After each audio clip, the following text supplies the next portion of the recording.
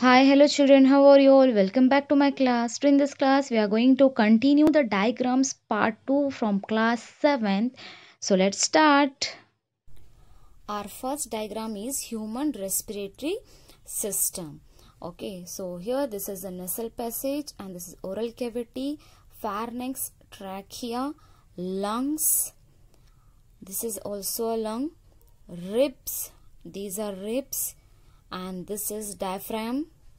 Okay, so this is a human respiratory system. These all are the parts involved in this human respiratory system. Now let's move to the second diagram. Yes, human heart. Right, it is very much important, children. It seems a little bit difficult to draw, but once you practice it, it will be very easy for you. Okay, so here aorta, this is pulmonary artery, this is pulmonary vein, left atrium, left ventricle. This is vena cava, right atrium, and this is a partition completely separating the two halves, and this is right ventricle. Okay, and this heart, it carries out the very important function in our body. Okay, so that you are going to learn in the lesson. So now let's move to the next diagram.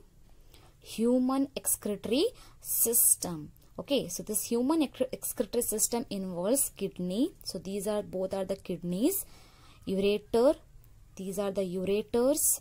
This is urinary bladder, urethra, and this is the urinary opening. Okay, so the next diagrams are reproductive parts of a flower. So first one, stamen. Okay, so stamen is a male reproductive part of a flower, and whereas the pistil is a female reproductive part of a flower. So the stamen consists anther and filament. Here you can see this is anther and this is filament, whereas this pistil, it consists stigma, style, this is ovary, and these are ovals. Okay, so the next diagram is fertilization in plants. How the fertilization is occurs in plants. So this process involves, these all are the parts. First one, this is pollen grain, pollen tube, and the zygote formation. Okay, now come to the next diagrams. First one is a closed circuit diagram, and this is open circuit diagram. Okay, so you can see this is a switch, it is a closed one, and these are the wires, and this is cell, and this is a glowing bulb. Okay, and here the open circuit, it is a, you can see the switch is, it is in a off position, so it is a open circuit diagram. These are the wires. Okay, and here this is a cell and this is a bulb. Now come to the next diagrams. So this is a convex lens and this is a concave lens, and here this is a converging lens and this is a diverging lens. Okay, now come to the last diagram, that is a groundwater and water table. Here you can see this is a water table, and here below the water table you will get the water, groundwater.